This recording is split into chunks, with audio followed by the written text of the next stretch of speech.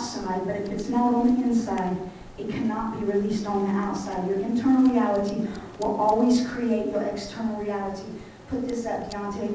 So when you live in fear and anxiety, you contribute to your own conflict. That's true. That's why the devil tries to woo you out of the place of rest. Yeah. Because when he can woo you out of that place of rest, you begin to live in fear instead of living in faith. You're living in fear, you live in anxiety. That's true. And you contribute to your own conflict that's coming against you. Not that you cause your own conflict. The enemy comes against you, he woos you out of that place of rest, and then you're living out of worry and anxiety, and you contribute. That's true. Come on. But God says, you don't have to live there. You can live over here in my place of rest. Yeah. And then when you work, you're working out of a place of rest. Let me show you this, what I found in the natural. Now, some of you are going to know this kind of terminology a lot more than me. So I had to write this down. First of all, I put up Hebrews 4:11. Let me show you this. Sometimes the place of rest has to be fought for. And I know that sounds like it's an oxymoron, but it's not. No, it's true. Because the devil tries to woo you out of that place, so you have to fight to be in that place of rest. Because look what Hebrews 4:11 says. Let us therefore be diligent to enter that rest. That means if you're diligent, that means you press on. If something's pressing against you, you say, I don't care. Yes. I am got to get to this place of rest. Because I can't do my ministry. Yes. I can't do my marriage. I can't raise my kids. I can't go to work as long as I'm here and living in this anxiety, fear, worry, stress. I've got to get to this place of rest. Yes. And then whatever I do on the inside is going to affect my outside. Amen. Now look what happens in the natural. This is very interesting. Bear with me as I read this.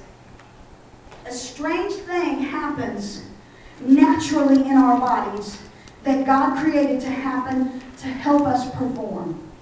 In a crisis situation, such as like a war, such as if you are a police officer and something happens and they have to perform at a higher level, such as maybe a fire department, something happens and they have to perform at a higher level. Something happens naturally in our bodies that God created in our digestive system in case or that it begins to shut down. And what happens is, I'm going to try to pronounce these words right. The pituitary gland releases hormones that triggers cortisol to go into the stomach, and it causes adrenaline rush through the body.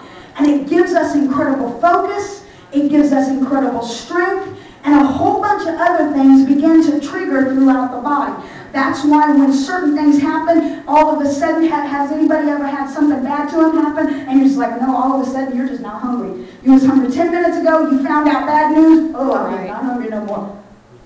Let this click into your spirit. This is what happens naturally.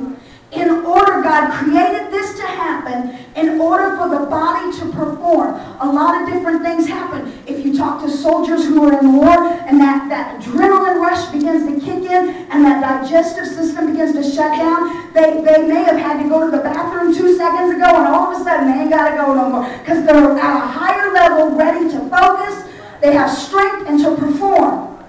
But here's what happens.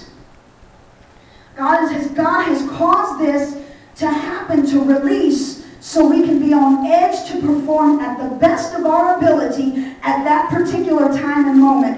And it is a positive thing that happens. God has fixed it that way in order for us to perform at a certain level. But here's what happens. The problem is people who live in and under stress or under anxiety, or under fear, or in other words, outside of the place of rest that God has created for them. When we live in that place, that which is made to enable us to perform at an ultimate level now determines or undermines your ability to perform at all. In other words, God created this trigger system to happen to get you to perform and be focused and strength at a higher level.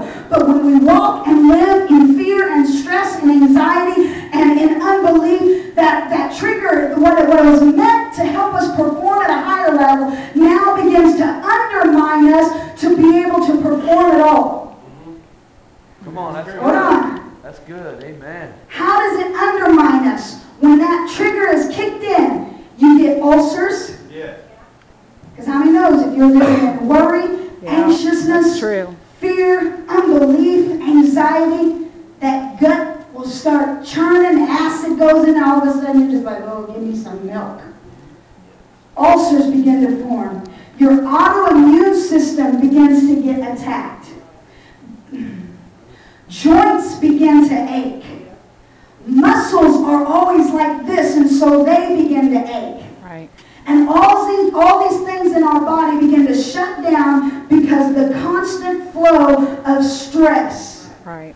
Instead of it being alarmed to have our body to be able to function at its highest level, it's the continual flow that breaks down the immune system and makes us vulnerable to all kinds of diseases. And what's going on internally affects your external reality.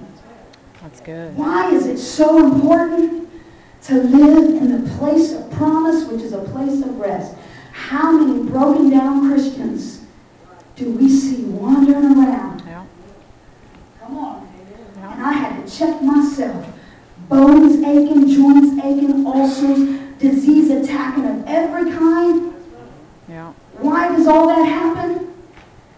Because we constantly live in a place of stress, anxiety, and God never meant, that's why Jesus wasn't afraid in the boat.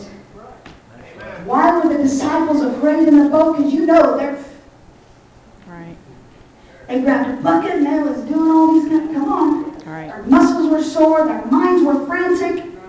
And Jesus, he's just laying there. I got to get some rest because I'm about to face some demons on the other side.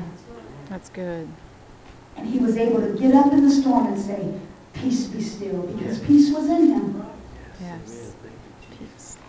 He could say, I bring on you the Spirit of the Holy Ghost. And it wasn't long after that, the books of Acts came down, and they received the Holy Ghost.